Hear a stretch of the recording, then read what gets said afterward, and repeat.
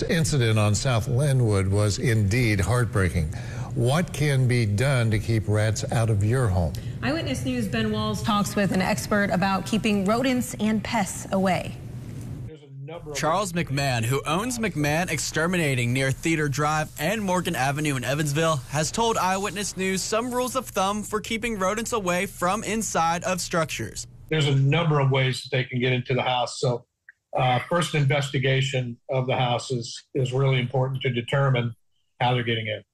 McMahon and the business's on-staff entomologist Brian Rains says exclusion work is needed in a house to prevent what mice want: food, water, and shelter. McMahon tells Eyewitness News to keep garbage away from the home's foundation and the structure itself, keep a lawn mowed and trimmed, and to keep a garbage bin from overflowing to help rodents from entering homes. So we often see them in the attic.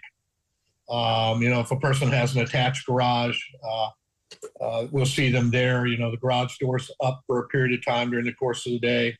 Rodents run into the garage. Mice can fit into quarter-inch size cracks in a home's foundation, while rats can fit into half-inch size cracks. Entomologist Brian Rains says mice can find their way into attics and through solvents and downspouts to access a home. McMahon says filling a crack with steel wool or store-bought mortar mix could be enough to keep rodents from entering a home. In Evansville, Ben Walls, Eyewitness News.